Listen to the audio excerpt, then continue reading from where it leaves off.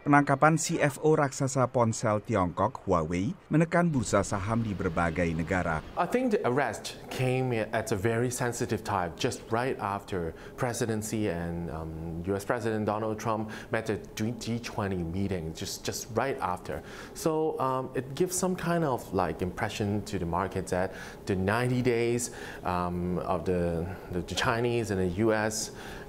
Between the trade war will not actually improve the situation.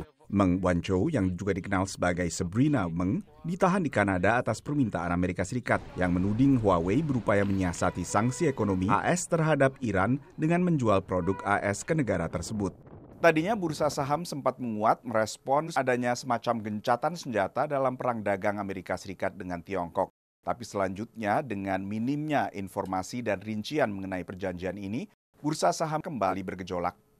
Sebagian pengusaha pun ragu kesepakatan akhir akan tercapai dalam waktu 90 hari.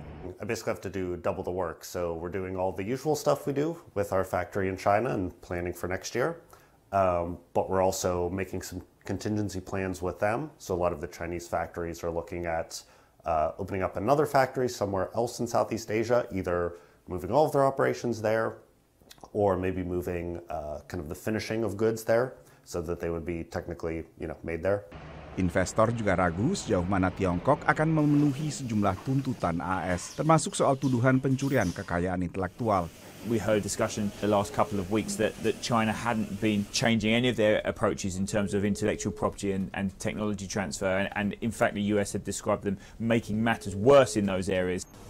Di tengah kecemasan soal perang dagang, laporan Departemen Tenaga Kerja terbaru menunjukkan terjadi penambahan 155.000 pekerjaan baru selama November. Lebih rendah dari perkiraan analis, tapi tetap mengisyaratkan pertumbuhan ekonomi meski lebih lambat dari kuartal-kuartal sebelumnya. Dari Washington DC, Nova Purwadi, VOA.